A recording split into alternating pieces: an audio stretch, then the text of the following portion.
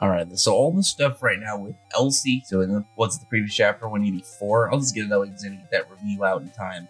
I was at a point where I was like close, and it was like halfway through the previous chapter, this chapter, and I was like, I'm just going to the next one because I mean a lot of the stuff I was going to talk about would just be immediately followed up by the next chapter.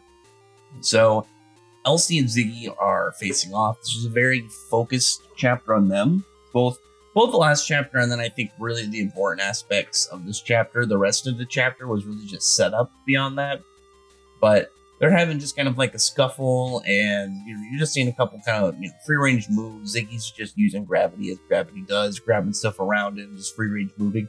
I was happy to see him use both a new attack. Was it his in the news chapter? It's like Magimech attack Inferno, and then he had his using gravity comp, which is actually really cool. I'd like seeing attacks that are in the same branch of the same power, but obviously also diverging out, just because like we know that he should know gravity comp. He's the one that taught Shiki, so we know that he should have that at his disposal. So it's just cool to see him have it. Outside of that, I mean, Elsie definitely was in a bad spot. I'm curious to know, like, would this version of Ziggy have won if he didn't have that kind of tricked stab? Because obviously Elsie was doing really good, and I mentioned before the thing about Ziggy that he has at his disposal that you don't get with most bad guys, but as a machine, this is like one of the things that he can exploit so easily is he can take losses just fine, and he just has to repair and advance his his robotic form and his other minions according to what just happened, which would make sense to me. I think that if the Eden Zero ends up pulling a big win here, but in the process, Ziggy's able to analyze all their abilities, upgrade the Dark Stars after their fights that are going to go on, and just be more prepared for what's to come. I still say that I do not want Ziggy to get more abilities. The only thing that I'm hoping he does get would be like Ether Gears that are just kind of like additional things to his moveset. Kind of like how he's got the warp power now, so now he can do portals and stuff. It's not like it wasn't like a whole new extra way of combat abilities. It was more just like a utility thing added on. And I'm hoping we get more stuff like that. Only because like if he gets too crazy, it's like what is Shiki gonna do? Because Shiki, I assume, is only gonna have his one ability. This cat's trying to eat a spoon. Get out of here. I'm making a video right now. But I mean right now, so this stuff, I will say, like, first off, I want to go with like the new attack that Elsie had was her total eclipse. That was cool. I thought that was just really neat that she had like a unique attack to her home planet. I wonder if that's going to end up having any reference in her backstory, or if it's just a cool space thing to go with the total eclipse name. Cool as well. There was one other thing that I took a little bit of attention to. I know a lot of people were kind of we're not against this too. I don't think it's something that I'm the only one who saw, but when Elsie used that form, her Lendard Star Drain, she had those I don't know what they're called, but those weird little kind of things in Holy's hair, or not Holy, sorry, Feather, right? I'm getting them mixed up. I think Holy is the Holy is the support one. Feather is the no. I think it's reversed. It's reversed. Yeah, Feather is the support one. Holy is the one that they're dealing with right now. But I'm willing to bet that we're gonna get something with her character soon, because it's very clear that Crow is her main thing, and she doesn't really care that much about Shiki and whatnot. But her whole thing, like I'm very curious as to like where she's going to play out in all this, like in terms of the overall arc, because I can get estimations on like where her personal story arc is going to go. Obviously, want to get revenge on Crow for some reason, but how she's going to play into other events is going to be the big thing, because she doesn't seem to be getting these fights. Because the big thing right now with the battle, again, I think Ziggy. I feel like if Ziggy doesn't leave this fight and then like upgrade his robot self and everything immediately following this, then I don't know, he's just gonna take a personal L as a robot bad guy. Because again, that's the biggest thing for robot opponents, is taking a loss for them is a completely different scenario than saying taking a loss for just your average bad guy. Because of that machine aspect is something that like other characters can do with different abilities, but it's something that like machine people just kind of get as a default thing that they possibly can do. And we've already seen it to a degree when we saw, was it Brigadine and Killer get destroyed against Jaguar? And I mean, Ziggy didn't care. He's built new ones, built new and better ones. And that's again the thing about machines that I think is going to play into a lot of things. It's just like how, you know, you just upgrade, get rid of the old one, keep the new one. Obviously, from a standpoint of the machines having personality and soul and consciousness and whatnot, you know, being friends to people that are, you know, members of the main cast, the humans, and pretty much all that, like everything that you would, you know, make sense and connect together to be like, yeah, these are pretty much people.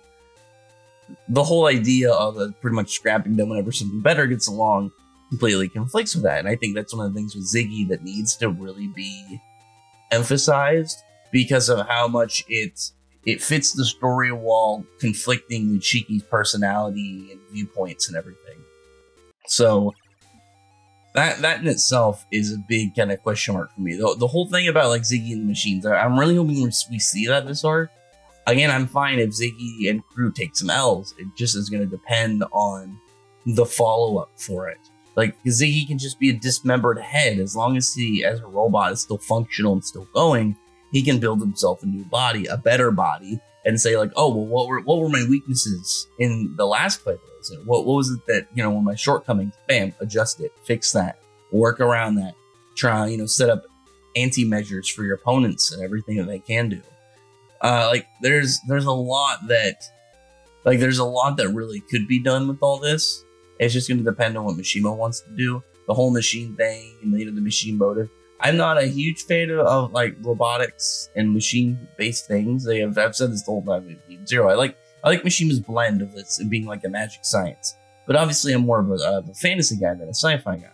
But again, one of the things about robot characters that I think should never really be overlooked, at least like robot big bad guys, because like, you know, just some random robot, who cares if they fix themselves and come back, but you know, a big powerful bad guy, especially because Ziggy should have preparations for if something goes really bad, because again, he, unlike a lot of characters, you reduce him to a head, he's fine. As long as his robotic core is still functional, he can come back. Whereas obviously, like, you know, you're a human. Even if your brain and your heart is intact, someone cuts your head off, you're done. So, like, there's just a good amount of kind of like possibilities with what he could do and around that. And I think we've gotten glimpses so far, you know, with the upgraded Brigadine and Killer. So hopefully we'll get that with Ziggy. I would really like that. I'm fine again if a bad guy ends up taking a loss, as long as it's done in a way that is beneficial to the tone around the character. Like if a character loses, but like there's like a big development thing that comes out of it, or maybe it's something that awakens like a new ability, or you know, something that just kind of like really tacks on extra to the character, whereas like a loss just triggers something additional that advances them in a big way. So like the only other part, like I'd say really about the chapter is like, you know, you got some of the normal fight stuff, like he's just like unloading on her once he's got like a full open opportunity. And then Justice comes in. The whole thing with like Justice saving Elsie, I get. Like I understand both sides of like that whole situation. Because obviously some people don't like the fact that he came and helped her, and he had the whole like, you know, nobody kills you, nobody's gonna kill you but me kind of thing. Which again, I can understand that's something that you would be able to like predict pretty fairly with Justice, but I don't think that's a bad thing. I think that's one of those things where it's like, if you understand events in the story, then yeah, he's probably gonna try and get her out of there because he's gonna want to kill her. But also on top of that, I think something that my fingers are crossed on with Justice is he talks to her and, you know, has a moment with Elsie. Not like let's put our differences aside, but it's like, yeah, I fucking hate you, but Ziggy's a bigger problem, and you know what is it? The enemy of my enemy is my friend. Well, I guess really you can kind of look at it like that and be like, well, then could Ziggy be his friend? But obviously, no, because Ziggy's more of a big threat right now than Elsie, because Elsie's got more personal stuff with him, whereas like she's not trying to just go around and massacre and slave humans, whereas he is. So I feel like with Justice, again, it's one of those things where it's like, yeah, I still hate you, I still want to kill you, but one, I want that for myself, and two, there's a bigger problem. There's something that's a problem for both of us. Like, it would make sense for Ziggy, or not Ziggy, Justice to be like, yeah, I can save her and then kill her later. Or, you know, I can let her die and lose a very strong potential fighter against Ziggy. Like, there are too many things for him that are like kind of in his favor, but we'll see. Ziggy's definitely looking good coming out of this arc. So, I don't know. Justice having his time though. I was expecting him to join the fight and not pull out of there. I will say it's very clear though, after seeing that, Justice is way faster than Ziggy. At least in his gravity comment. Like, he blitzed right by him. He just zipped right by the dude. And I don't know really how it's going to work with Ziggy later, because, like, with Overdrive, I wonder how that's going to work with him. But, like, we know this wasn't his full power, but I guess it wasn't with Justice either. So Justice just might be faster.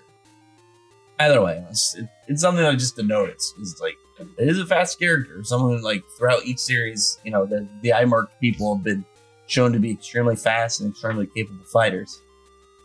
So the last thing really in this is the whole erosion arena. I thought that was going to have to do with this chapter. I thought maybe Ziggy was going to take her there and, you know, do some crazy dark things.